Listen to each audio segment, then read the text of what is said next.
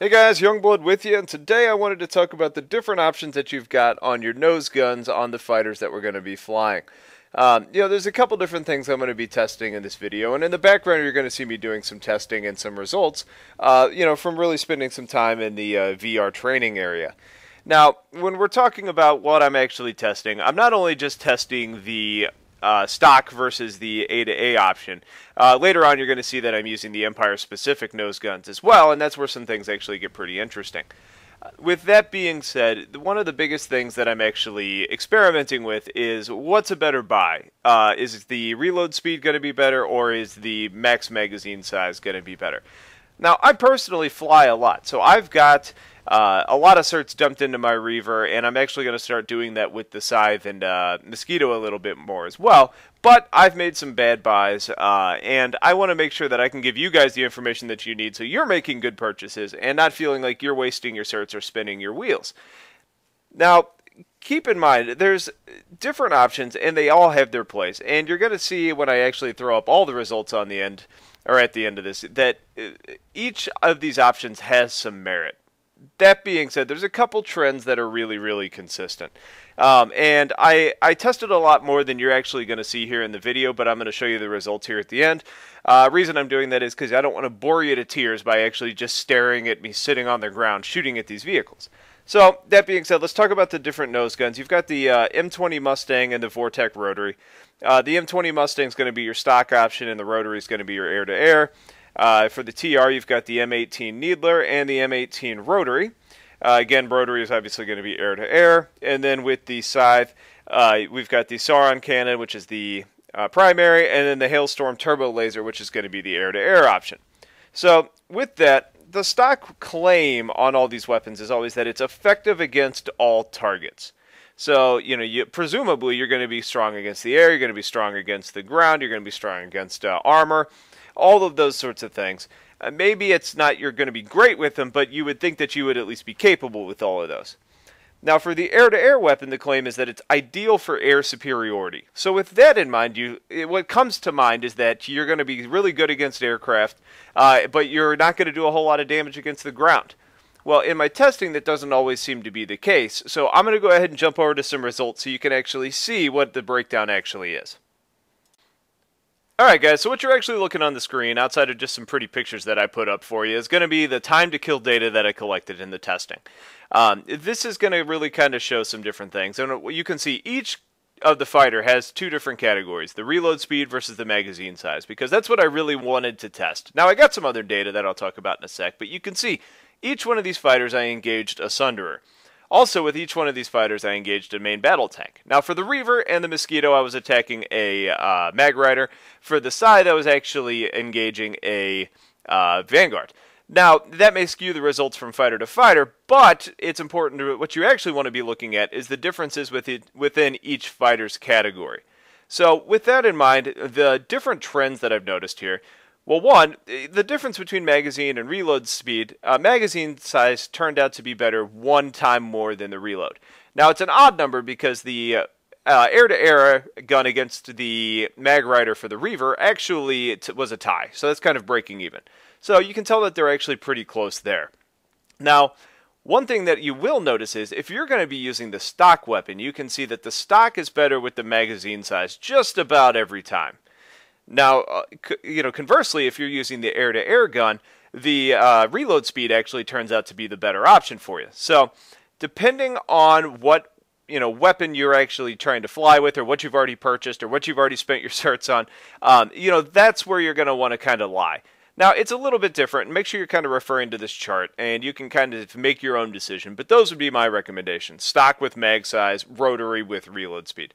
Now, it kind of makes sense that the air-to-air gun is going to be, better with the reload because it has such a high rate of fire, and you're going to be running out of ammo often. Whereas with the stock gun, you can put down more sustained fire, where the magazine size allows you to kind of capitalize on that. Now, one strange trend that I noticed in here, and remember what I explained was the description of each of these weapons. A-to-A guns are ideal for air superiority, so that thought that they're not going to be great against ground armor really is kind of tossed out the window. You can see that for every test that I did, the air-to-air gun is actually better against armored targets, and not just by a little bit. especially when we're talking about Sunderers, you're talking about 10 seconds. On the Mosquito, it actually turns out to be a 15-second difference. That is a big difference when you're hovering there trying to kill your target or doing passes, and maybe you've got somebody actually trying to repair the vehicle while you're attacking it. So keep in mind, if you've got the funds available, I would suggest getting the air-to-air. Not only for the fact that you can be a better all-around craft, you can attack the air and ground and be more effective overall, but it's just going to make you, it's just the better option. It really is. Now, the stock gun isn't without its own merits. And when we talk about those, it's got a smaller crosshair, which means it's going to be more accurate. The cone of fire on the air-to-air weapon is pretty big, so unless you're actually pretty close, you may not hit all of your shots, which is going to increase your time to kill a little bit. So you can have a little bit more control, and you've got more sustained fire with the stock gun. So kind of just play to your strengths and how you like to play. I personally would always recommend the air-to-air rotary, but, like I said, the stock isn't without its own merits. All right, let's go ahead and jump into the Empire-specific ones, because that's where things really start to get interesting. All right, and by interesting, what I really mean is kind of wacky. Now, each faction's got a very specific nose gun that they can use. Now, obviously, all of the fighters are unique, so their weapons are going to be a little bit different, but these are where the kind of unique abilities of the vehicles kind of come into play. For the Reaver, you've got the air hammer. It's the one most people are saying is a little bit overpowered right now. This might help to make that argument, to be honest with you. Basically, it's the air shotgun. It's the it fires a canister shell, anywhere between 3 and 7 rounds, depending how much you've put into the magazine size. It's really strong against pretty much everything. It's really designed to be more of an anti-infantry weapon, but it's good against, air targets and ground targets as well. For the VS, you've got the light PPA on the scythe. This is going to fire kind of just plasma balls. It's kind of bizarre. It's labeled as close range, but really it's pretty effective at medium range as well. Now, it does splash damage, which is going to help you out when you're engaging infantry, and it actually is really disorienting when you're being hit by these. And then for the Mosquito, you've got the Banshee, which is going to be more of a medium-ranged weapon. It says that it fires 14mm explosives. It's a Gatling-style weapon that does, quite a bit of damage. Now, there's one interesting thing that you're going to notice here, and it's that magazine size, when maxed out, is always going to be better with these specific nose guns than it is against the reload speed. It's just going to be the better way to go. So if you plan on using one of these 3 options, make sure that you're putting your time and efforts into mag size versus actually spending time on the reload.